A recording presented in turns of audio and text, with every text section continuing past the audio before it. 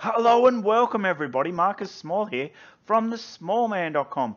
Going to show you today how you can set up a output like this which spins and changes based on this slicer. Now everything's changing, all the charts are changing, the top or the bottom table is changing, but this top 5's not changing. Now what we want to do is we want to connect the two data sources.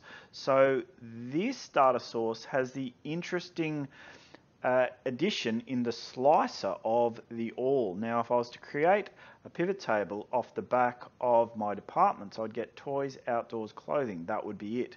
So I've added the term all for people that aren't familiar. That you have to, well, you don't have to educate them to press all the buttons. You just say, right, well, we'll have the consolidation being all. And they click that and then everything changes. But I don't have it set up at the moment. So the pivot table that this is based on, which is just our top 5 for the current year, top 5 expenses by labour and our overheads, and that's flowing into here, and at the moment it's not changing, so we're going to make it so it changes. So the data, well, the slicer that runs things comes off this particular area, so it comes out of here. So it's our list is toys, clothing, outdoors, and all, and that's just in that pivot table, and then the slicer is generated off that. So we might regenerate this slicer, and then we'll create the procedure that gets this pivot table, the one that's got our top 5, to talk to it through this slicer. So the slicer based on this list will talk to this pivot table, which is based off this particular data set. Yeah, so the two data sets are disconnected. The list is not connected to the data, and we're going to get the slicer to get those two, well, to have those two things talk to one another. So that's going to be the underlying premise of this tutorial. So hopefully you enjoy it.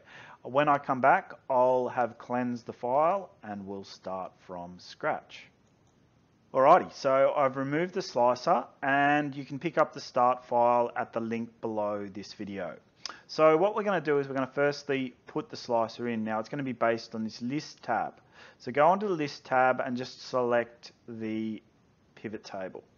Now we'll choose the analyze menu and we'll insert a slicer. And it's going to be based on our list, and we're going to click OK. So analyze, insert slicer, list, OK. And basically we'll clean this up a little bit. I'd like it to go from vertical to horizontal, so I'll right click, slicer settings right at the bottom. Now from here I want to not display the header, and I want to take these two out. I don't want to show the items with no data last, and I don't want to show data deleted from the data source. So we click that and we get this. Actually, I might want to turn all to the end. So I'll right click again and go Z to A. Good. Now I'll just turn it from a vertical slicer to a horizontal slicer. So I'll change this from 1 to 4. So the columns become 4. Now you've got to click on the slicer to get that options menu up, and then we just tidy it up. Alright, good stuff. So let's copy this. Let's copy the slicer. Go into the dashboard sheet and paste it there. Now it should produce the same sort of results as it did before. It won't affect this table. We've got to add a little bit of VB. You can change the way this looks and feels in the fullness of time. So I'll just fiddle around with the look until I get it just right. You'll notice that I'm creating it so it's got symmetry with the tables below, and I might just change the output to being this one. And it's still working. Everything's working quite nicely. Now the way that this is, the underlying mechanics behind this, how I'm getting all to sort of, flow through to everything but this table up here is through the calculations page. So in here, in these cells here, I've got a category saying if B2 in the list sheet says all, then display the wildcard character, otherwise just have the department that is chosen in the list sheet. So if it doesn't say all in there, if it was to say outdoors, go into the calc sheet, it's just the total outdoors. Yeah. Alrighty. Okay, so that's effectively what I want to do in terms of creating the slicer. Now we've just got to add sort of a slight amount of VB code to get these two data sources to talk to one another. So let's go there. So let's press Alt F11, and there's a module, it's a blank module called module change. And what we want to do is create some code in there. If you don't have it, it's just insert module, and you'll have a module called module 1. But if you're using my template, you will. All right, so we'll give it a name. So we'll say sub, and then I'm just going to say that this is my change piv procedure. And you can call it whatever you like. That just seems to be relevant for what we're trying to do. Yeah. Now I need 3 variables. I need one for the pivot table, one for the pivot field, and I need a string variable. So we will dim, short for dimension, pt as a pivot table. Pivot table. I like it when it comes up. You just press the space bar, and that finishes the procedure.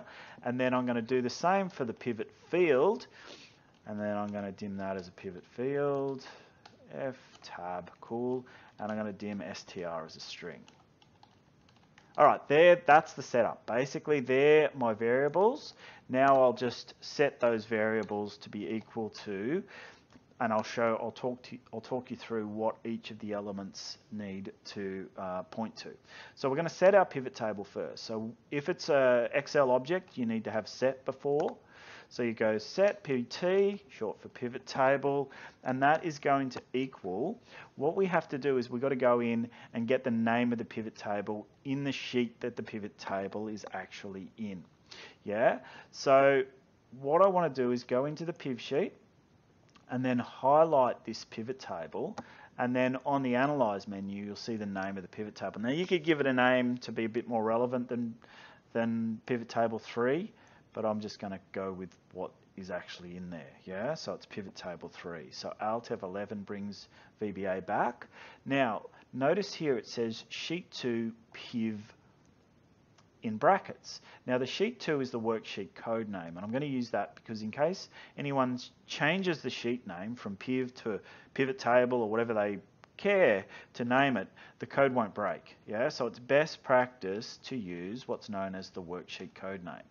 You can change the worksheet code name, but it's highly unlikely that would happen, seeing very few Excel users actually understand VBA, so they'd have to know where to go and what to do in order to change it. So it tends not to get changed. So sheet 2 dot, and then it's pivot tables with an S.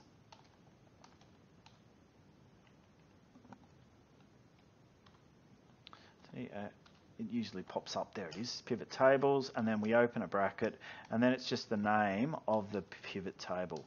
So it was pivot table 3.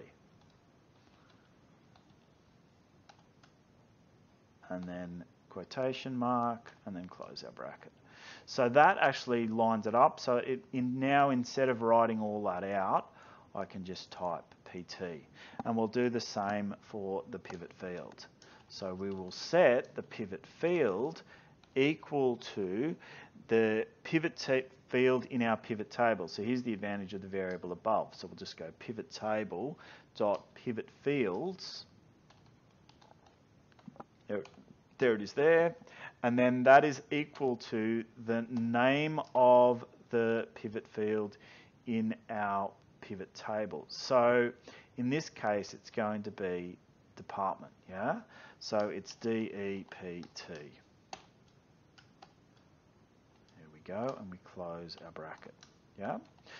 And then finally, I just need the name of the string, which is just the name of the department, which appears in the other list. So it appears in this list sheet.